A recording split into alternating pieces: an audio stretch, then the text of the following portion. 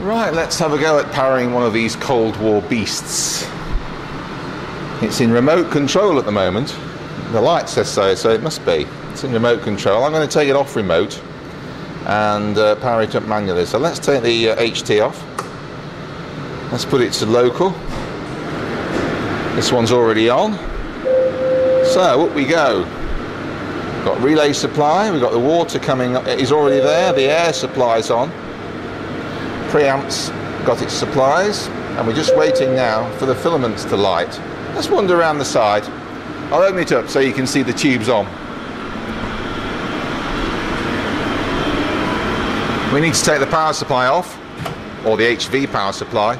We need to open the isolator, wait for the motor to run through, and let's get some earths on. That gives me access to the key, or one of them. And if we open this door here, have a good view of the valve fills. This is an old tube, an old style BY 1144L, and it's got the glass body, and you can see the two heat fuses on this one, and you can see the fills up now. The cathode followers again, they're an old style of cathode follower, 3Z222EW, made by ST&C, replaced by the E2V ones, which are at the back there. But you can see the fills on inside the old girls there. Right, we'll shut this back up again so we can continue the power up. There we go. Earth's off. Motorised isolator shut. Power supply on. Thank you very much. Okay, off we come around the front then, see what we've got. That's a good sign. Okay, we've now got the fills on. The first AF, HT and bias is on. That's those TT21 tubes. They've got the supply. The aux HT's on. And we're ready. We haven't got an antenna on this one yet, so we can't progress any further until we do that. We'll go away and sort that in a moment, and then we'll have it on the air. We're now in one of the RIS transmitter fire cells. Not to work on the RIS transmitter, but to actually just a quick look at the control system, because we need to put an array, an antenna, on sender 95 so we can power it up for you. This is the manual part of the screen. And as you can see, we've asked for sender 95 to be there. It's on aux at the moment, it hasn't got any high voltage on it. It's going to be an AM, amplitude modulation at 250,000 watts, 13.700, which you've seen before on the synthesizer. The antenna we're going to use is 953, and it's on a bearing of 75 degrees. Well, it will be when we enter all that information. When I press the send command, it will then, the information will go out, the switches in the antenna field will move, and we'll select array 953, put the bearing on 75 degrees, and it'll go on to sender 95. The right hand screen will show that for you. We've got the 10 senders available to us at Woofferton on the right hand side. The numerical order is not what you'd expect, but it's the way that they actually appear out of the building and then down the antenna field. This is an absolute picture of what it's like outside. So the most northerly switch station is the most easterly switch station is transmitter is 84, and the most westerly is 92. But this is the way it's configured. So we're going to look at 95. Here are positions where switches are available. We run down here. There's another couple of switches down the end here. Let's just send this command then here, if I can find the here he is, if I can find send, and then we'll have a look at this side as 95 attempts to pick up an array. Thank you very much. As you see, it's now got a black line on it. It goes to array 953 switch, and we follow that up and out it goes to array 953. The green circle indicates that everything is A-OK for power, so let's go outside now and put 95 on the air. Well, we join you again now. We've now got the antenna, array 953, it's got an interlock, it's on the front there.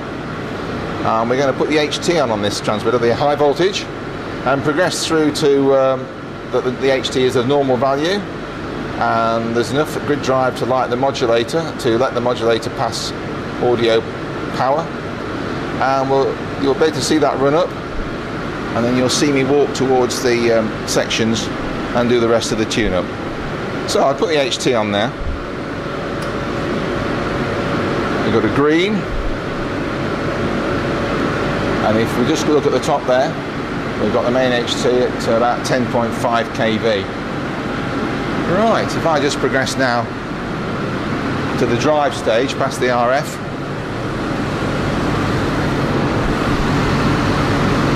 this is ready to go on 13700. Press the HT. There we are. We've got about 3 kilowatts. 3 kilowatts on this frequency. Cathode current just under an amp. And as I say, the power is coming over the coax then into the RF section.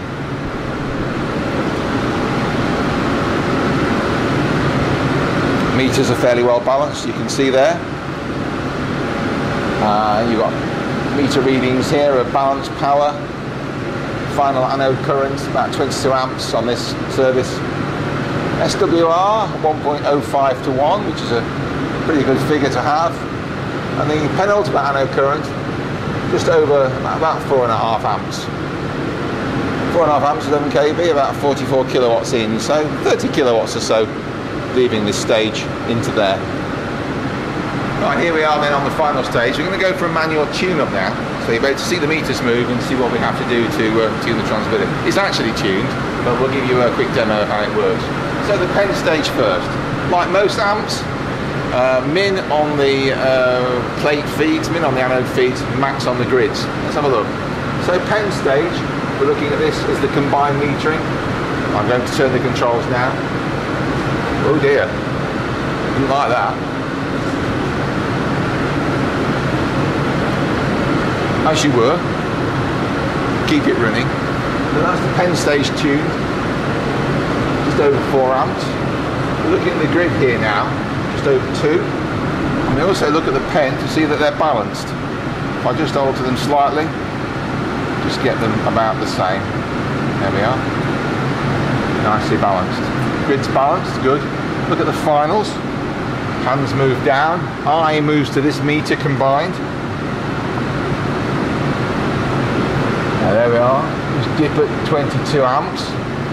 Look at the final stage here. And set them both for the same value, just over there. So that's 22 amps. It's about 220 kilowatts. Want to run a bit more power, 250. Just couple up to 26 amps. 26 amps, 250 kilowatts. 15 amps, 150 kilowatts. Easy. How much power would you like, sir? About 22 amps, 220 kilowatts. That's that done. Okay, well the cameraman zoomed inside now. We've put modulation on the sender. So you can see the cathode current now peaking, 5 to 10 amps or so. Just on the meter above it is the grid current. Just nibbles a little few milliamps there as the final stage runs into grid current. Just look now at the Orban. You'll be able to see the modulation on the front of the Orban Optimod unit. There we are. Here's the mod on the Orban, and you can see the gain reduction taking place on the various frequency bands. The bands are 160 Hz, 420, 700, 1.8 kilohertz, and 3.7 kilohertz.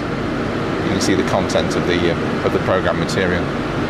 So that's the Orban working, and the transmitter working at 220 kilowatts on 13.7 megahertz.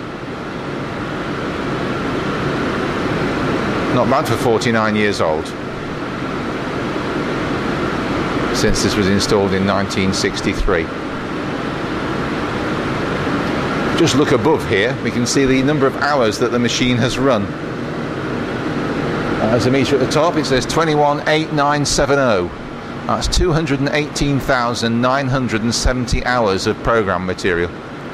Quite amazing really, in 49 years.